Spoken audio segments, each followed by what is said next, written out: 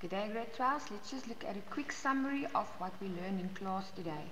So we talked about dividing out profit of a company. First of all, please remember that the profit that a company makes will belong to the company because the company is its own business entity. We've also learned that the first part of the profit always goes to SARS. It goes towards income tax. Therefore, when we make a profit, the first division of this profit in the appropriation account will go to income tax. So this means that I will have part of this going to the account that we call the income tax account. So income tax, and you'll see the income tax, we will use the general journal for this entry, and I'm going to give, let's say the income tax is 30,000. This is just an example, it's not a precise calculations. Now remember that when I debit an account, for each debit there needs to be a credit. And if you look at the entry, it states that we are going to work with the income tax account, appropriation account debited with income tax, therefore income tax needs to be credited with the appropriation account. So on the credit side, appropriation from my general journal, and I've got my 30,000. Now this income tax is owed to SARS. If I have not paid it yet, I need to make sure that I pay it, otherwise there will be penalties and interest, but we need to get it in the SARS account because this account is the liability. How do I remove it from the income tax and take it to the SARS account? You have to make a debit entry, and this entry will then be SARS income tax in my general journal with 30,000, and my SARS income tax will then be credited with income tax. This is the income tax for the year as it was calculated on the profit that was made during the year.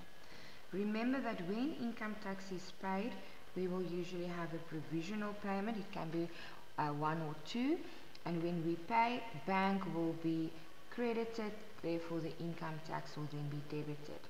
If we do not pay this, this will keep on being a liability. Remember, there will be penalties and interest. Now after we gave some of our profit, there's some of the profit that went to income tax. We removed it to the income tax account, from the income tax account to SARS income tax, and this is where it will be paid. Now the next part of the profit will go to the shareholders. Remember what we said, shares will be declared and paid within the year. This we call the interim dividend. Now when we pay, our bank will decrease on the credit side. What did we pay? This was dividends on ordinary shares.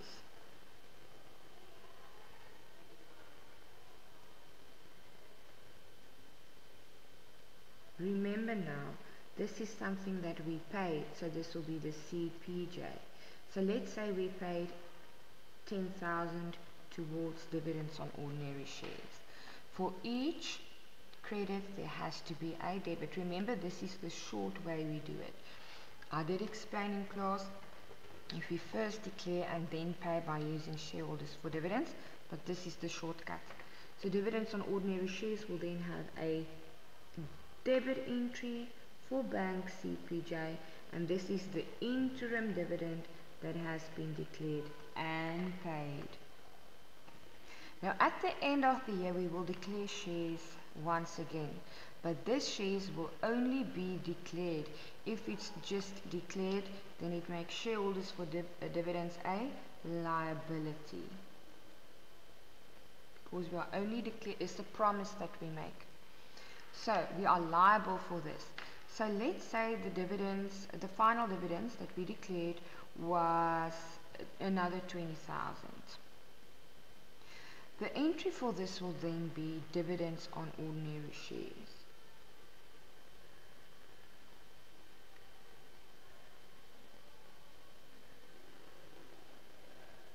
sorry for writing so long. This will be from my general journal, and for each credit entry there will then be a debit entry. So in dividends on ordinary shares, I will have an entry for shareholders for dividends. Shareholders waiting for dividends. General journal 20,000. Now the interim and the final. When we look at these two together, this will be my total dividends for the year. So the interim and the final will be my total dividends for the year.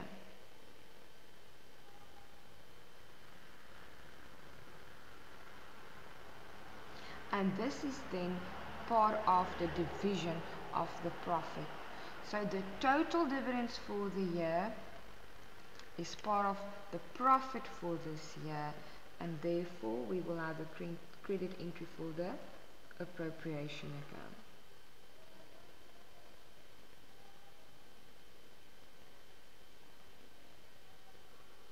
Please mind my spelling.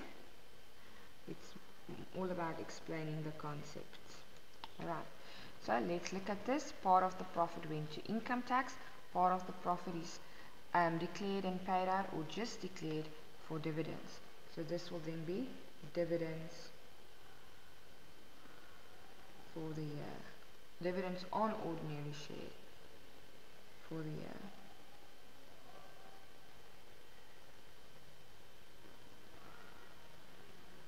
If you look at the dividends for ordinary shares in my appropriation account, I hope that you understand that this dividends will then be two types of dividends.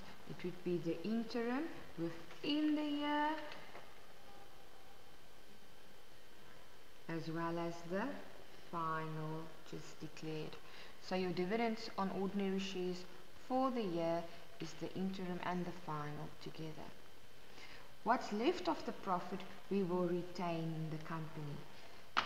Therefore, whatever is left of the profit and loss will then go to retained income.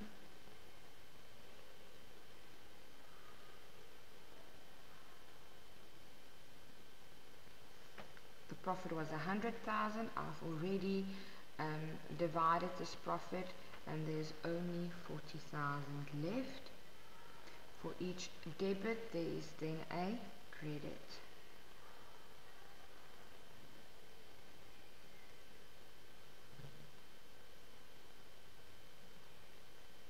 This is a very basic explanation.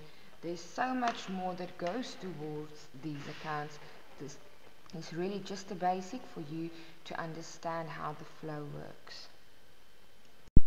I just need to add as well that you have to remember then that the year is the part of the dividends, and this is the part for the retained income.